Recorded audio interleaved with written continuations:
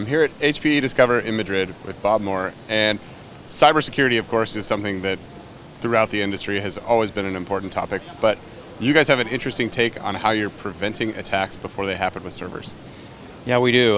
Jake, thanks for that. Cybersecurity is really relevant. It's the topic of the day, of the year, I think. It's so relevant and so pervasive, and it's largely due to the increased attacks that we're seeing. And I often quote the cybersecurity venture research that's out there about how pervasive cybersecurity threats really are, and the fact that by 2021 it'll cost the global economy some $6 trillion, which is a third the GDP of the United States and more than the GDP of France, Spain, and Italy combined, and the greatest transfer of wealth in the history of mankind. It's just huge, and so we have a really large focus on protection, cybersecurity protection at HPE, and we've actually gone beyond that, because no longer is just protection sufficient. You have to have defense in depth, and that means protection, but then also detection, recovery, and then frankly restoration capabilities as well. And so we got some great capabilities at HPE. We've worked collaboratively with agencies like the FBI, and we had them here with us today and yesterday at HPE Discover, and we had their embedded agent with Europol, so we're getting the European perspective as well on these new threat vectors and attack surfaces, and working with those agencies as they identify where the threats are coming from. Then we identify the technologies, develop and deploy those products that have this new and differentiated security capability. And one of those that we did deliver with the HPE Gen 10 product line was the HPE Silicon Root of Trust, and that does provide the ultimate protection because it locks down all of our firmware. In the past, what we've seen is the control plane has largely not had any attention paid to it when it comes to protecting it or providing some protection.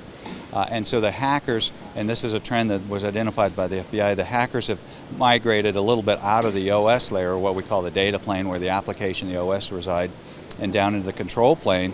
And what we've done is now, in advance of that trend happening, in advance of those hackers doing that, we've delivered the protection against those hackers getting into the infrastructure control plane or the firmware by delivering the HPE Silicon Root of Trust with our Gen 10 product. So I understand that you guys have even gone so far as to change the way that servers are manufactured. Can you talk a little bit about that? Yes, you know, supply chain is so critically important. We've seen a lot of emphasis on it here recently. We want customers to be sure that their product is protected not only when it gets to their data center and is up and running, but also as it's being produced by HPE and through the shipping and receiving, what we call a supply chain, all the way to them. So we actually have a unique process at HPE where we design our own silicon, our BMC silicon. For us, it's our ILO ASIC, and we actually make physical changes to that silicon. Unlike almost all of our competitors who just buy that silicon off the shelf, we actually are designing our own, and so we're able to, they sometimes call it burning the gates or opening the gates. So we make the physical changes, and we're embedding this indelible fingerprint into the silicon, which anchors all of that firmware. And so fortunately now with our Gen 10 product line, you can rest assured that the firmware is protected, because if anything gets inserted, any compromised code or ransomware or malware gets into that control plane or the firmware, it changes the configuration, the bits and bytes of the firmware, and therefore doesn't match the hash, and so we can detect that something's happened. But we don't just stop there. It's not just that we detect it, we actually can go to the next phase, and that's recover it. And we've taken it, so there's this taxonomy that we often hear in the industry. It's protect, detect, recover, and restore. And now we've taken it one step further to the restoration with our server system restore, which was just published here last week. We had the article in Forbes magazine that talked a lot about, written by Matt Kimball of More Insights, that talks a lot about this capability to restore. And why that is so important is with all the hacks happening these days, it's almost invariable that you're going to get some type of a penetration or an attempt to get into your infrastructure, but you don't have to suffer the consequences of a breach. So we recover all the firmware, essentially. Long story short, we can recover the firmware, and then we actually help facilitate a restoration of the OS from an ISO site or wherever the customer happens to have it, then the applications, and then finally the data, also recovering all the settings, the ILO settings that are typically take a little while to get established. And so rather than having to, if you suffer from like a WannaCry ransomware attack, rather than having to replace all the equipment, we can recover and restore that fairly easily, fairly seamlessly, and that's a big step in the right direction of helping customers avoiding having to pay the ransom when they get a ransomware attack. And so the other thing that I think that I heard discussed here was you also are providing an education component, because there's a lot of human element that goes into getting hacked.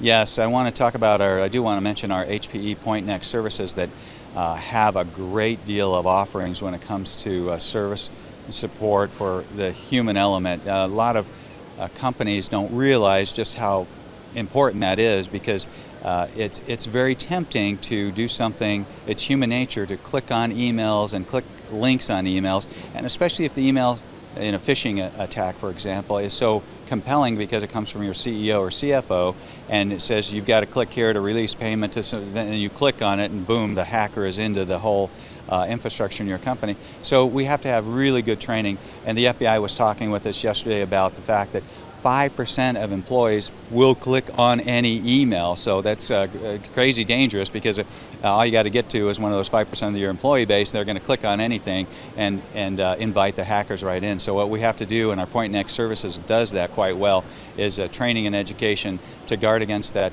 human element, we call it, or the human ability to be somewhat lured in and try to be lured into clicking on a link. It's yeah, a delicate topic, but we do a lot of training to help the human element. Social engineering, I think, is the... social is the approved, yes, the euphemistic name for that. That's right, social engineering, but it is a big trend. They've identified that both here in Europe through the Europol report that we've just seen published, and of course with the FBI. Another example of a human element that you always want to try to help be compliant, but if you leave USB sticks in a parking garage, we've seen this happen, the FBI's talked about this, and they're marked U.S. payroll or company payroll or something like that that is compelling to an employee. Invariably, one of those USB sticks is going to get plugged into the computer or server, and boom, the hack. That's a great delivery method for a virus or a malware or ransomware or something. So that's that human element. People like to you have USB sticks and use those, but they're just not always the best thing unless you know where they're coming from. So knowing that there's always these constant changes in the industry around, the hackers get more creative as the server patches happen and things like that. How do you stay ahead of that? That's a really great point. We cannot, although we have the world's most secure industry standard servers, and we've substantiated that with external third-party testing, black hat penetration testing, that has declared HPE 2 generations ahead of our competitors. We're not resting on our laurels. We definitely have to keep moving forward aggressively, and we do that by working with agencies like the FBI and their FBI embed with Europol to identify what the new threat vectors are, and new things that were identified in the report, the Europol report, like cryptojacking and other things, and ransomware, the pervasiveness of ransomware. What we do is work with them, we identify through them what the new attack vectors are, and then we design all the new products and technologies to help defeat those attackers before they can do any damage, before they can get in. So you'll see us deliver a lot more things with security in the future that are really futuristic. We're going to be leveraging more artificial intelligence because we're the masters at that, and we actually have a lot of that. A good example is our Aruba Introspect that uses, communicates and works with ClearPass to actually quarantine users that look suspicious so they can keep any type of nefarious behavior out of the networks. And Infocyte that we're announcing here for our server product line, we'll be working toward delivering some artificial intelligence through that on the security front. And you'll see us expand the Silicon Root of Trust, the HPE Silicon Root of Trust that we have, to many other components within the server to include some of the options. So it'll become a very holistic security protection, detection, and recovery option for customers. All right, well, I look forward to see where that goes. It'll be great. Thank you so much, Bob. Jake. Appreciate it. Thank you.